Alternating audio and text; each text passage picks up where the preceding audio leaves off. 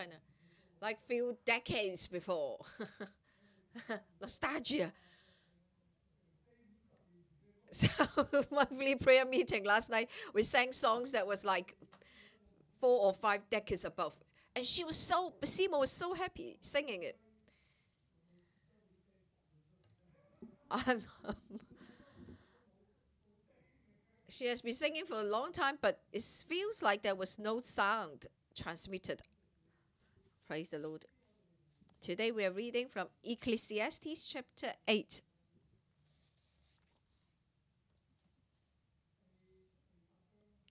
Chapter 8 and 7 and 8 are the observation of the preacher under the sun.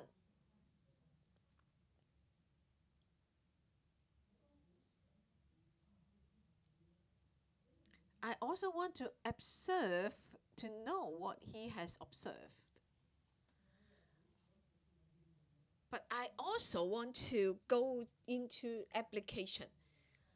So I will go half the observation and half the application. So I spend half of my sharing on observation, and also half of my time will be spent on how to apply. Under the sun, how to receive enjoyment despite hardship.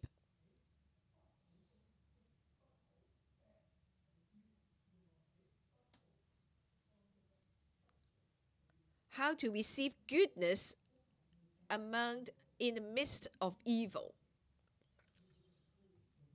Good. How to receive what is good in the midst of evil. How do we do that? I want to share 2 words. Chapter 8, verse 6.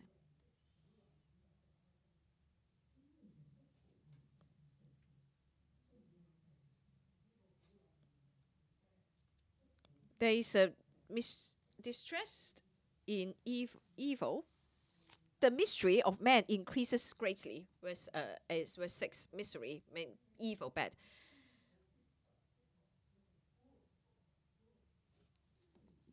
Those who fear God will receive goodness. That's goodness.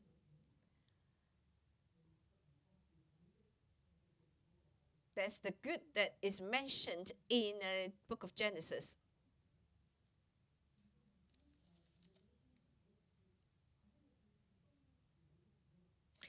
The preacher has observed that the world is going through a lot of evil, a lot of hardship. So what should we do?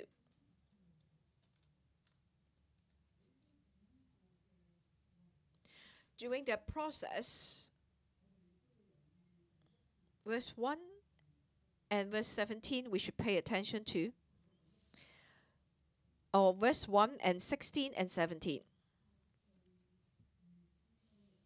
Who is like a wise man, and who knows the interpretation of a thing? A man's wisdom makes his face shine, and the sternness of his face is changed.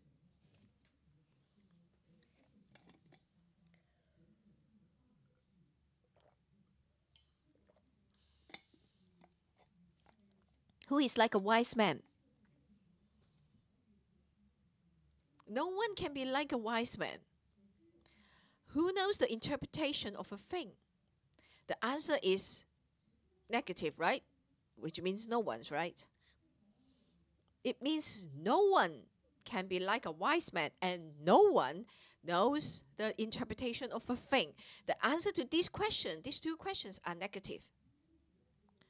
And verse 16 and 17, when I apply my heart to know wisdom and to see the business that is done on earth, even though one sees no sleep day or night, then I saw all the work of God, that a man cannot find out the work that is done under the sun. For though a man labors to discover it, yet he will not find it. Moreover, though a wise man attempts to know it, he will not be able to find it.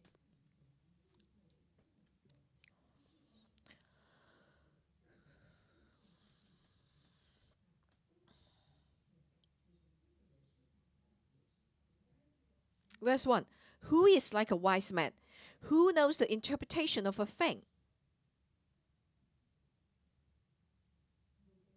And at the end, I apply my heart to know wisdom. Yes, I want to be a wise man. And to see the business that is done on earth, then I realize one thing. I apply my heart to know wisdom to see the business that is done on earth. And then I saw one thing. I saw all the work of God.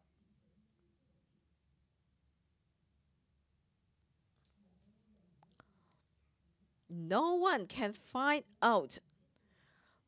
No one can understand the work of God. Even though a wise man attempts to know it, he will not be able to find it. I want to know it. I want to know everything. But my conclusion is, the work of God, no one can find out.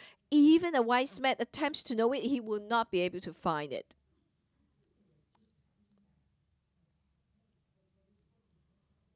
Unable to find out, unable to find out, unable to find it. Let's keep saying it from verse 1 to verse 16 and 17.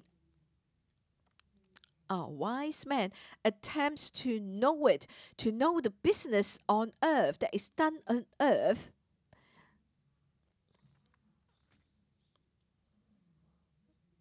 To know all the work of God, but he will not be able to find it.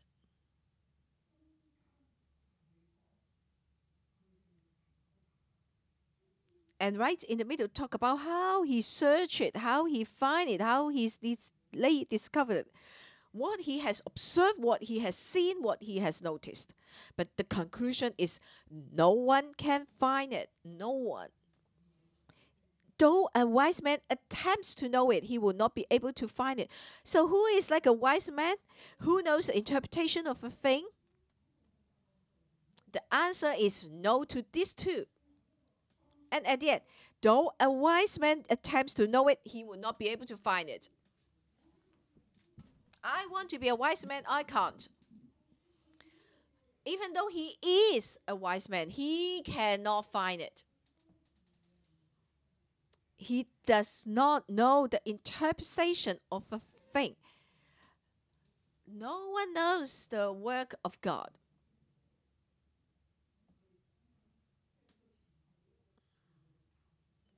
And then, verse 1, verse 16 and 17, right in the middle, it talk about his discovery, his interpretation, his observation.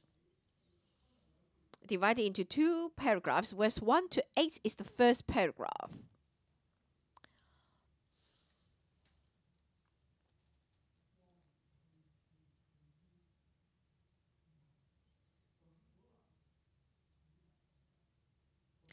The king does as he is pleased at any time, and misery, evil is on men.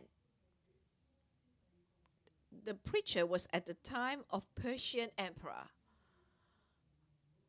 They were the defeated. Under the rule of Persian, how should they live their life? They face a lot of difficulties.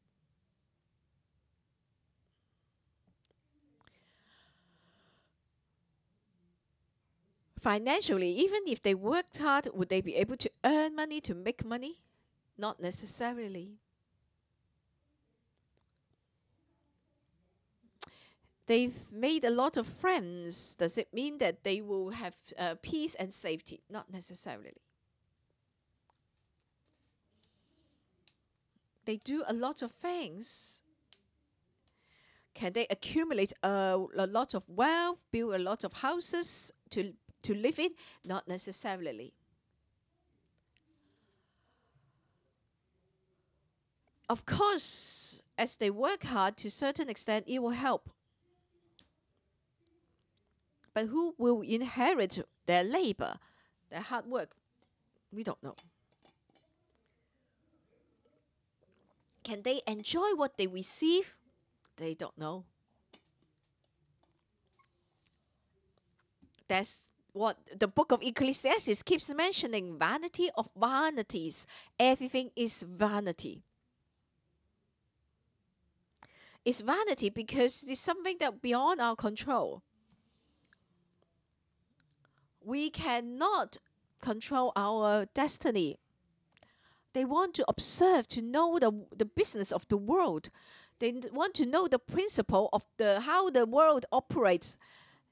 Then we can avoid the evil and go and receive the good. Then we can avoid misery, avoid all the evil, and receive all the good things. That's why we want to know how the world runs, how the world operates. Then we can more clever, and I can grasp these skills. Then I can have a better outcome. My life will be better. Everything in my life will be smooth. That's man's thinking. But the preachers say that's not the case. If you try to find the interpretation of the world, you want to know how the world operates, and then you hold on to these principles and you live your life accordingly, it's in vain. Because there's no principle to abide by. You cannot find any principle. Why? Why can't you? That's why it's tell you here. It goes on to explain. I say, verse 2, keep the king's commandments for the sake of your oath to God. It says here, I say, but the Chinese, the original text says, I keep the commandments of the king's commandment. And okay, a man's wisdom makes his face shine, and the sternness of his face is changed. Verse 1, the later part of verse 1. It's good to have wisdom. Makes his face shine, so there will be glory on him. And then he become a good man. Change his anger. He change his temperament.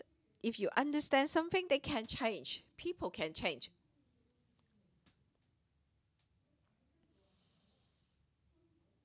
And then here say, I keep the king's commandments for the sake of your oath to God. Verse 2. I trust in my God. I trust that God exists, God lives. Then that's why I want to keep the commandments of God, of king. Because the king is ordained by God. No kingship was established other than God.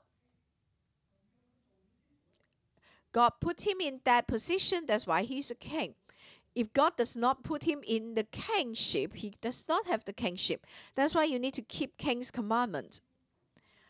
Do not be hasty to go from his presence. Do not take your stand from or for an evil thing, for he does whatever pleases him. Verse 3.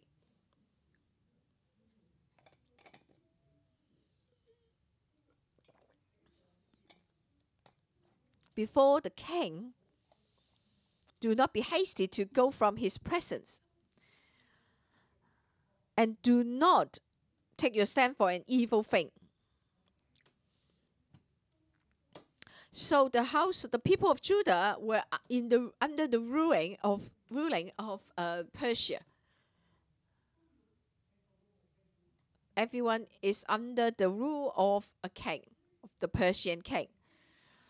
So if you appear before the king, you need to be careful. Do not be hasty to go from his presence. If the king has not told you to leave, do not just run away from the king. Same for our co-workers. Pastor Joshua and Simo have not asked you to leave, but then you run away. Do you think I don't know? Of course I know. This is not my business.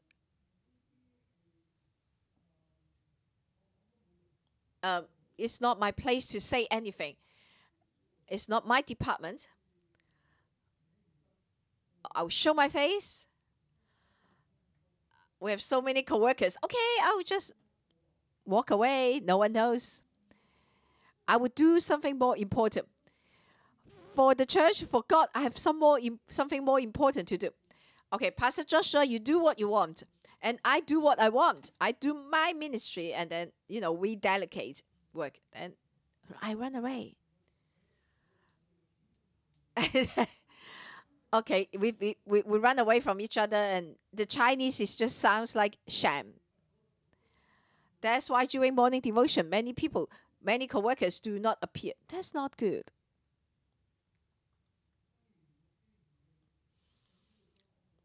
Of course, I'm not the king mentioned in the book of Ecclesiastes, right? You have authority over you. How should you behave before your authority? Do not be hasty to go from king's presence. Do not just care about your own business. You need to care about what your authority cares. That's the ministry before your authority. Do not take your stand for an evil thing.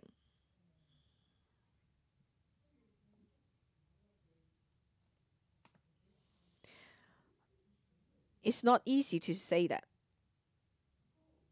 to explain. Do not go. Do not stand a word in an evil.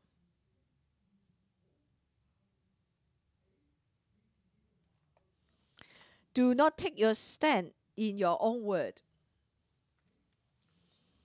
in evil, in sin. In evil, for example, you have said something.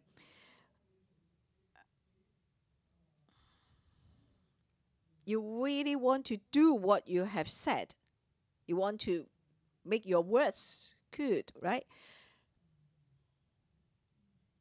Do not insist your stand before the king. Do not insist your way before God, before king. What you say is unimportant. What the king says is important. Do not be hasty to go from his presence and care about your own business, but do not be care about what you have said.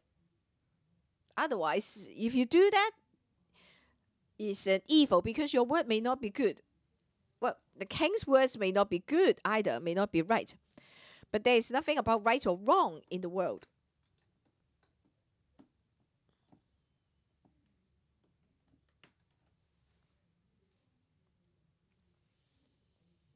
In the time of the people of Judah, that's what the world was like.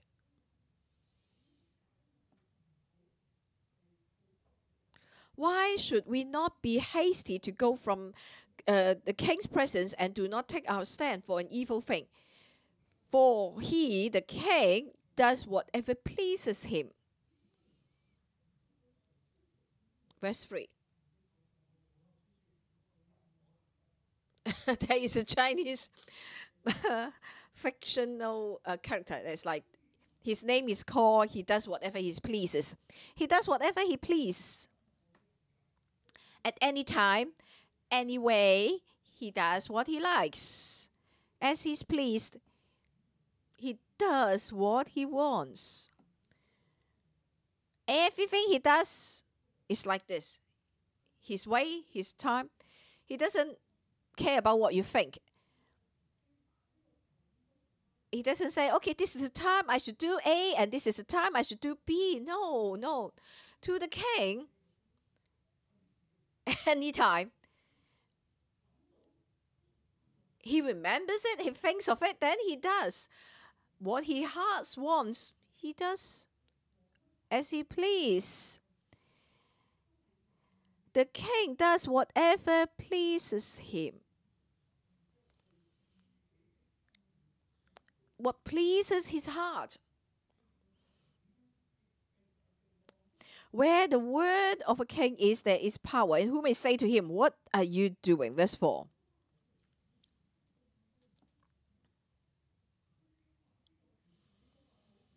There is power in his word, not in your word.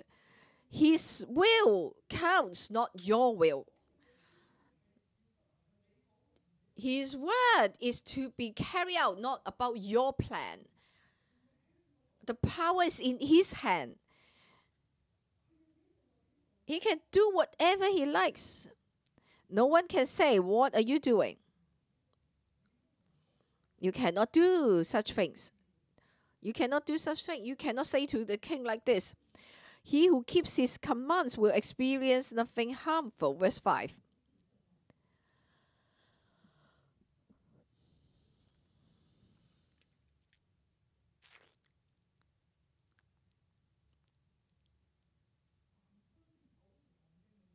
Whoever keeps the king's commandments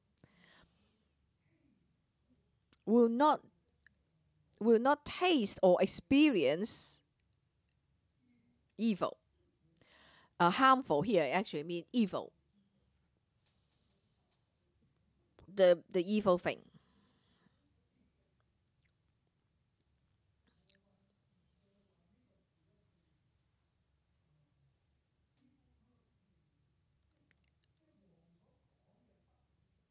They will not taste, he will not taste the evil word of the king. The evil word of the king. So in the time of Persian emperor, you need to obey the king's commandment. If you obey king's commandment, then the king will not, take it out on you. He will not speak evil against you. Then you will not taste, you will not experience, then you will not taste these evil words the king speaks against you. The evil word of the king will not come upon you. His punishment will not come upon you. You keep his commandments. You just do as what he says. He will not punish you.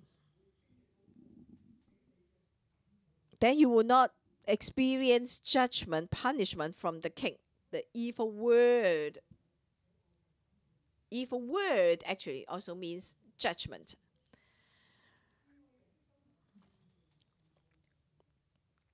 Because of every a wise man's heart discerns both time and judgment.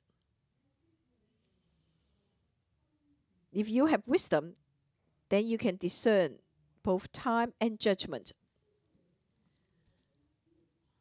Verse 5.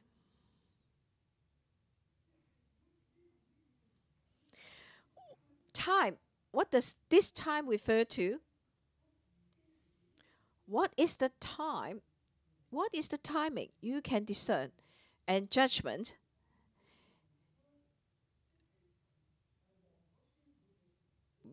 Judgment is verdict.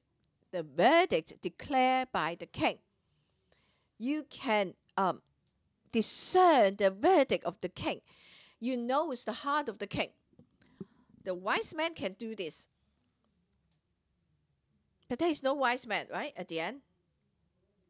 Verse 16 and 17, that's his conclusion. There's no wise man. You cannot find anyone wise. No wise man. And he can't understand. He doesn't know anything. What is timing? What is time? What is the verdict of the king? You don't know. Verse 6, because for every matter there is a time and judgment.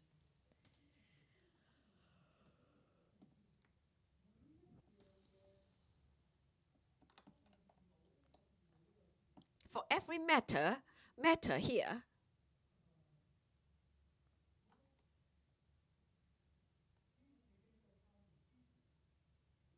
the English Bible says business or matter. But in the original text, it's not business. Oh, the original text is pleasure. Because for every pleasure, whether you like it or not, preference, your liking, something that you like. Every pleasure, the pleasure of the king, his heart, his will. There is a time and judgment. And his verdict, his judgment, his verdict, his time. Or his verdict, his judgment. Verdict, that means is his judgment. The king, according to his heart, he can do what he like.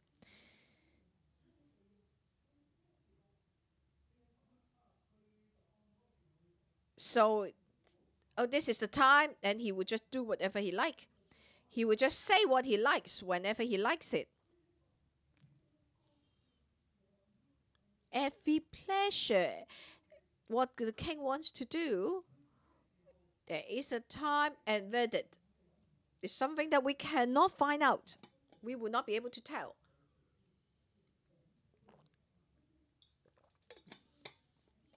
The people of Judah were serving the Persian king, but they did not know what's in the heart of the Persian king.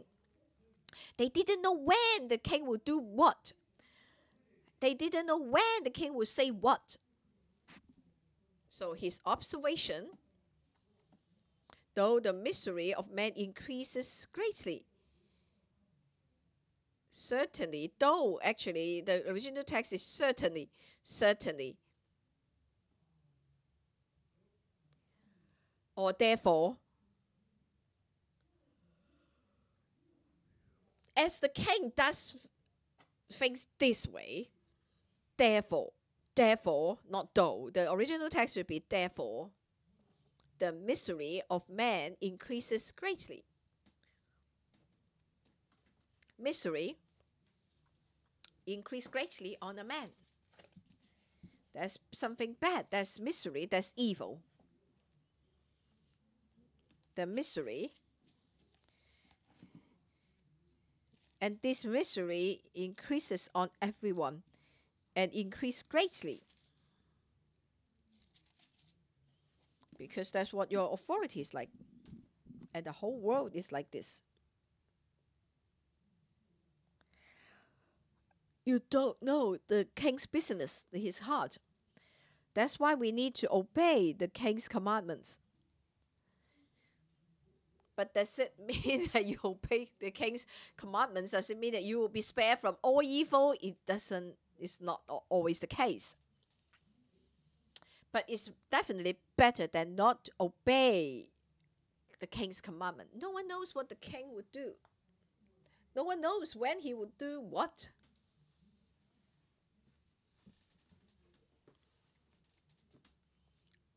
That's why the man's misery weighs heavily upon him.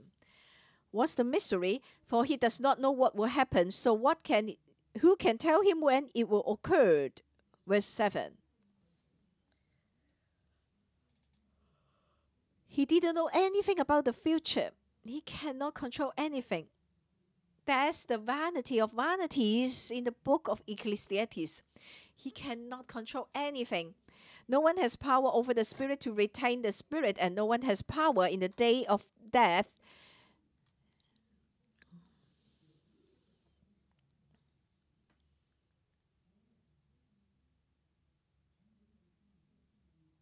No one can lengthen their life by 1 day more.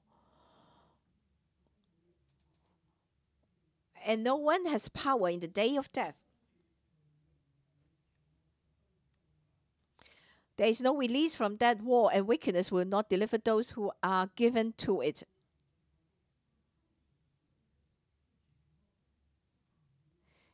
Wickedness cannot deliver that person. You will not be saved by doing good.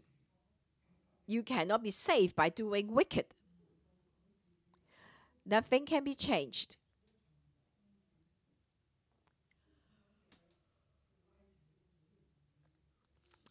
No one can be spared from such battle. Everyone is under the weight of misery. Verse 9, all this I have seen, and apply my heart to every work that is undone under the sun. There is a time in which one man rules over another to his own hurt.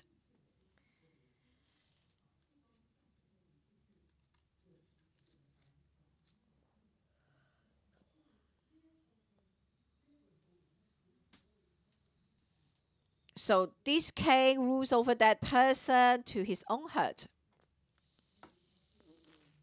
Now the second paragraph. I've been carried away. The second paragraph.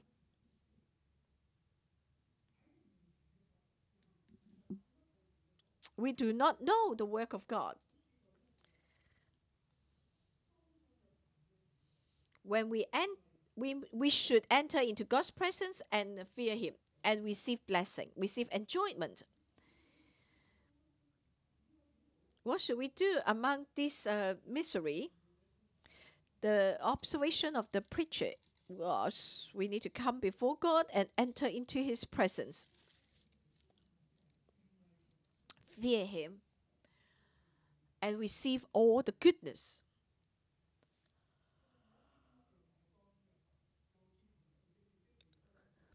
Verse 10, then I saw the wicked buried who had come and gone from the place of holiness, and they were forgotten in the city where they had so done. This also is vanity. 11, because the sentence against an evil work is not executed speedily, therefore the heart of the sons of men is fully set in them to do evil. The sentence against an evil work is not executed speedily. Too light a sentence against evil work, and it's not executed speedily. It's not a heavy sentence. That's why the hearts of the Son of Man are not fearful, and they are set in them to do evil. Though a sinner does evil 100 times and his days are prolonged, yes, I surely know that it will be well with those who fear God, who fear before Him.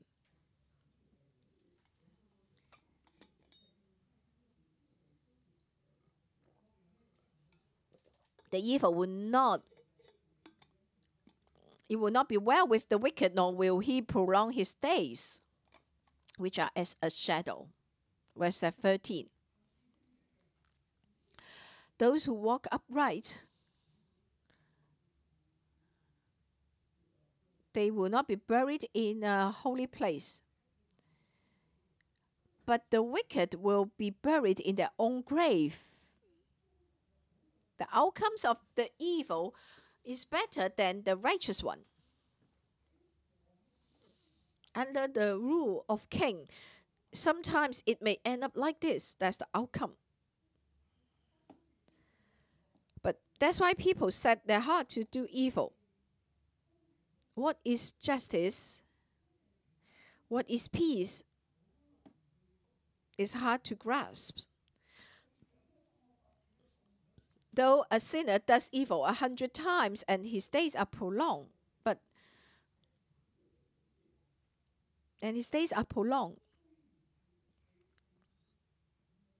even though the whole world is going this way, not good, we cannot control anything. You do good doesn't mean that it doesn't guarantee that your outcome will be good. But then he said that I know that we must surely know that it will be well with those who fear God, who fear before Him. Verse 12. So we come with before God, before in God's presence, we seek Him, we fear Him. You seek God. At the end, you will receive good things. But for the wicked one, they are away from God, they are not good. There is a vanity, verse 14, which occurs on earth. Verse 14 to 15. The wicked and the righteous.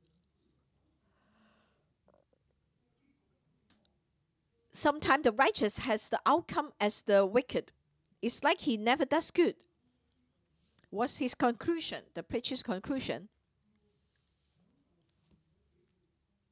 We need to enjoy what God has given him under the sun, to eat and drink and be merry, for this will remain with him in his labor all the days of his life which God gives him under the sun.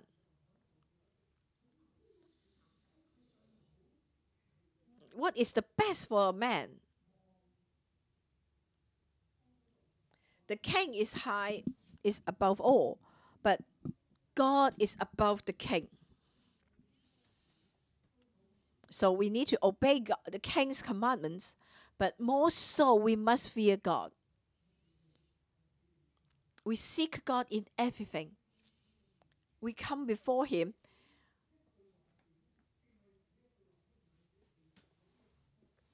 Here it says, fear God who fear before him, right? I surely know that it will be well with those who fear God, who fear before him. So you seek God. Yes, we obey king's commandments, but more so we must seek God and fear him. God, the king does whatever he pleases him in his time, his way. We cannot choose. We obey king's commandments. But more so, we should fear God. Everything God has given us, the portion God has given me, I need to enjoy. The preacher was saying that in this world, do not pursue anything from the king. Do not pursue anything from the nation, from the country, or how you act, how you move in the world, in the society. No, there's no set way. You cannot control anything. There is no formula, no rules to abide, to go by. It's random. It's at any time. So whatever he pleases, wherever he pleases. Even though you are a wise man, you cannot find it. No one can find it out. But we know one thing. I surely know God is above the sun. He rules over all. I seek him. No one knows the work of God on earth, including the king's verdict, his heart, his time. We don't know. The king himself doesn't know. All in the hand of God. So we fear God. We seek him in everything. We seek God in everything. God will give us enjoyment. He will give us pleasure. God will give you your portion from heaven. Then we enjoy the portion given by God. Do not think too much about it. I will end here the message. That's the end of the message today. Let's all stand. Let's come before God and fear God.